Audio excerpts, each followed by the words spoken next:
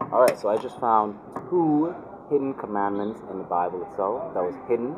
God literally hidden it from women. You got number one, right? Give you all a little bit of it. Thou shalt not cull the man's resolve. What does that mean exactly for some women out there or for some men? When a man make up his mind, defining like an interest and a track in a woman, you know, one of the main things that's a real big win for him, he's instantaneously saying, "Yep, I'm going for this one right here. She's a keeper." Whether a relationship or whether you want to start a fling or you just want to hit it and quit it, doesn't really matter. The thing that really gets them really into that sort of chick, this commandment they have to usually follow is that they have to be decisive. They have to like really make up their minds, like whether this person that they can agree with and say, yeah, I'll fuck with him, like he's someone like I could definitely, get behind with, or he's, like nay, like I wouldn't really try and spend the time with him, I wouldn't even risk it, anything like that at all, because she's decisive, or even when it comes to like y'all wanting to go out, so you can decide it's either a yes or a no.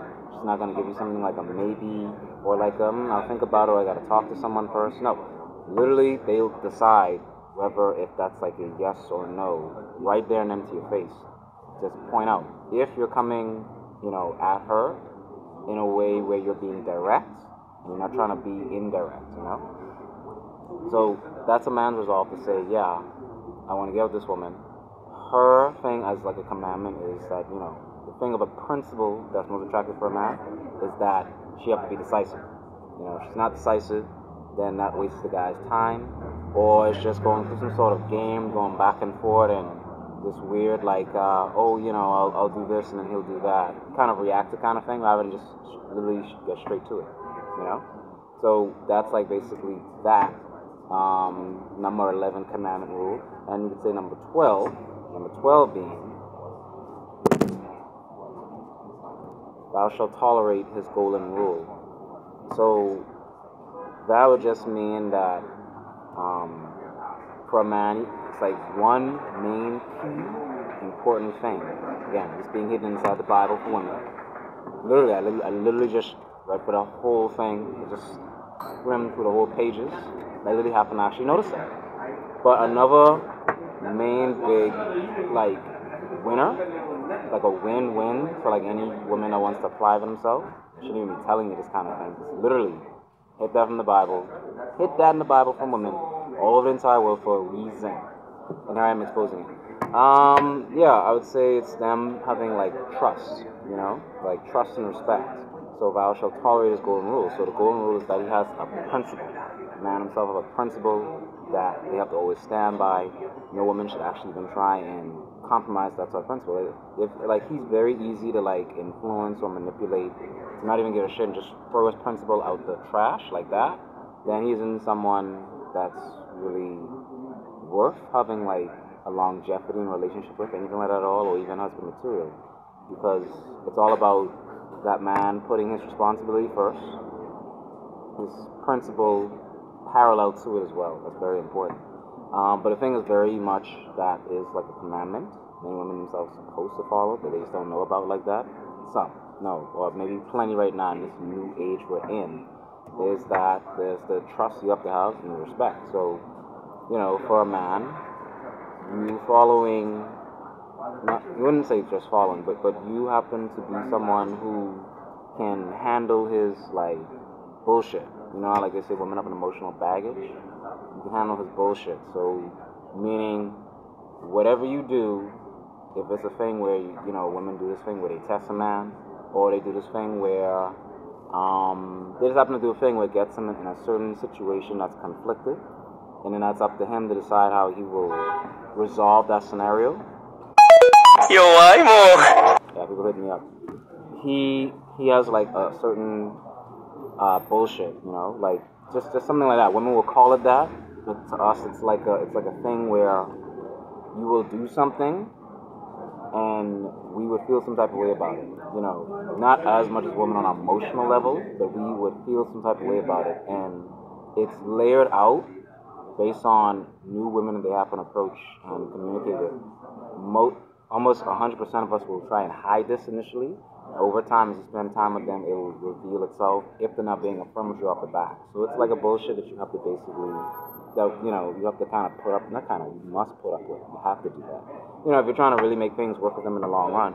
If not, then you can do your thing as it is, but you can't really say that you're unhappy, that you can't find the right set of men to like spend your life with. You have to actually put up with that. A lot of men out there today don't really try and be upfront with their bullshit with women like that enough. That's why I see so many of them end. That's why I see some strong relationships work, like say like Jay-Z and Beyonce. Jay-Z has his own thing that Beyonce would call some bullshit thing that he does, and she puts up with it to like tolerate it. She has like a tolerance of it. Not to say that she has to submit to what he's doing, but it's just the fact that she will hear him out on how he feels and what she does, and then they have a better understanding of each other, because that communication is very essential. Like, you have to have that communication with each other. And one of the strongest things that makes a relationship very binding is the communication, especially when it comes to me having like ex-girlfriends, but I'm not gonna make this video about me. Having to like want to be with each other for a very long time, you have to have that communication. Jay-Z and Beyonce have that open communication with each other where for them to spend such a long time with each other for like years, I don't know, 10 years, 15 years now, like they have an open, not an open relationship, but it's a relationship where they do a little swinger action, I think, if I recall correctly. Correct me if I'm wrong in the comments. Or they have like their little break session, like, okay, she's hitting this dude up, here and there, and then she's back with him. Or vice versa for Jay-Z, where it's like, yeah, you got like 20, 30 different chicks, he's slamming, and then he's always back with Beyonce and stuff. So they come up with that, openly. They didn't want to initially, because someone leaked it out, I can't remember who it was.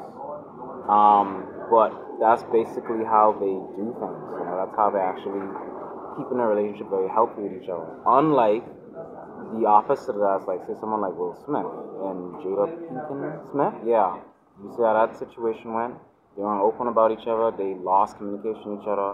She ended up going to get slammed from like some other young dudes like Augustine or some shit like that. And then now they just got divorced. Or I think she filed for divorce on him recently. See? So that's not really working out because they lack that communication with each other, and you have to have that respect and trust for them, from the man, you see, in order to handle that, like, that bullshit that, the man will do. If he's upfront with it, then that'll make things better because y'all are communicating with each other. If you lack that, then it just really won't work out. You'll come to be with them for a while and say, okay, you seem like someone I'm confident with. Months go by, the next thing you know, you look and say, okay, you know what? I'm not liking the way he's doing shit. Like, he's kind of annoying the fuck out of me. Like, you know what I mean? I didn't kind of expect this. Another months to like years go by, then suddenly you're just dissatisfied. You don't like what they do anymore. They're like someone that you just don't want to spend time with anymore. Why? Mainly because initially up front, they did not share that man's bullshit thing, his golden rule of what you'll do that makes him feel some type of way. That's very essential, A lot of women themselves don't actually are aware of that, or they don't have enough of that conversation with their man to do it. So, she has to, for the woman, she has to be very tolerant of that in the initial, phase. That's where y'all are building much more trust and, a stronger respect for each other, You can't do that if you're doing it late. When you're doing it late, then that ruins the whole expectation. You're not communicating properly. Okay? So where y'all could have got a much more stronger relationship with each other. So it's very important that, for women, she must tolerate this golden rule. Because that's very important as a number 12, commandment itself. I got much more to address that, the rest of like the commandments themselves. I will put it in another video. But I won't bring it out just yet. You guys can say, give me more of a reaction video. Leave some comments to your thoughts about it. Give me some of your feedback on those same two commandments itself. Thou shalt cull the man's resolve, and thou shalt tolerate this golden rule. And yeah, definitely follow more of my other social medias itself. I will definitely come back to you guys in the next video. Until then, I'll see y'all.